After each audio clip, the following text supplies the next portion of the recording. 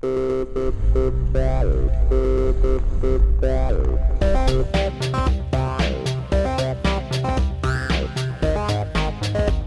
our way back to Vegas for the 2010 CES, the world's largest international consumer electronics show.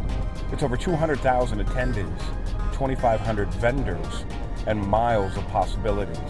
Marc and I are on a mission to build a live HD streaming studio for Robert Scoble on a budget of $10,000.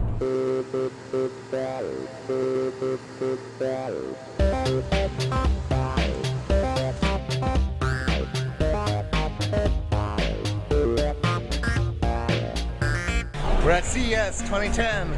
Come on in. Badge over pickup to the right. Fit your ID. Business card will be helpful. Speaker ready room to the right. So the studio we're trying to build it for right now. What we're talking about doing for $10,000 or $5,000 is akin to what ZDTV built for $300 million just 10 years ago. So I'm building a studio in my house. I want 3 cameras, and I am looking at camcorders. Obviously, less money is better, but we still want HD and we need video out. These are going to be lockdown cameras that are video out, so I don't need any memory. They're all going to have HDMI out as well as component. Do the other cameras you have HDMI? Have HDMI out. And where does HD start in price? HD starts at about $499 on the HFR series. So what do you think? 3 of these?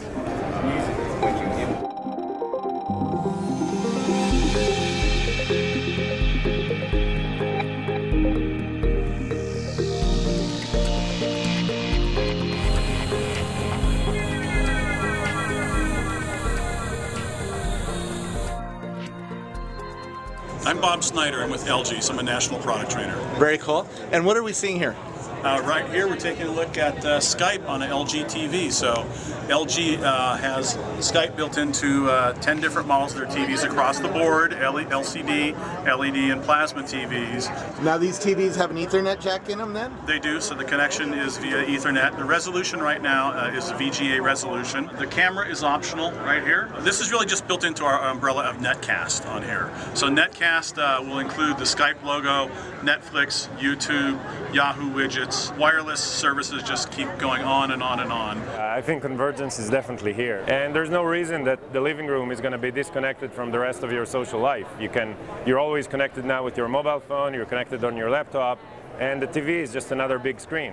So the Boxy Box is going to cost less than $200. It's going to do 1080p videos, Flash 10.1, so almost anything from the web you'll be able to play. Boxy is one of my favorite things. I want this tomorrow. Well, what do you think about 3D TVs? I'm asking. They're cool in the way the 108-inch TV was cool 3 years ago, right? Right. But I don't see buying one anytime soon. That's interesting. Because there's no content. Robert, great to see you. Thanks, man. Rack space, baby. Yeah. Yeah. Folks, welcome to the future. It's happening right now here at Intel. What this is called InfoScape. It is being run on a single 2010 Core i7 processor.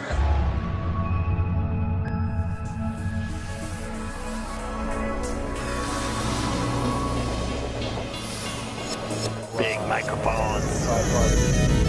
So I'm building a studio in my house, so I just want to look at your products. And this is the Yeti. So that's the microphone. $149. It's taking the Snowball to the next level. And what it is, the capsule technology is like unparalleled in this world. I mean, there's nothing else out there.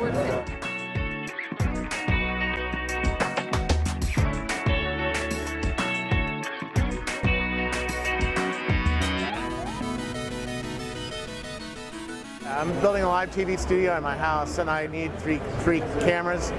I want to keep the cost down, but I need them in HD, and I need video out. We have the new X-More-R sensor, which basically when you record in low light, lots of times what happens is you got a lot of noise, right? Well, especially in the blacks, that's where it really shows up. The X-More-R sensor actually makes the camera, or the sensor in the camera, 2 times more sensitive to light and have less grain at the same time. Yeah, these big light panels are $1,600 a piece, so I could buy better cameras and less lights. Absolutely, absolutely. Very cool. Do all the cameras have mic in case I want to go take it out? Our higher end models will have the mic input, so I would stick with maybe the CX550B. Well, thank you so much. We're going to now go into buying mode. We have some really good ideas of what we want to do, what kinds of equipment we want to buy, and what we want to do with it. So yes, this is the grand opportunity for filmmakers, for broadcasters, for producers to really create and build out and link up with significant content networks. Who's documenting what's happening right now at this moment with tech from the eyes of filmmakers, with the hearts of technologists, with the goal of really truly seeing an explosion in quality web content to really compete with old media.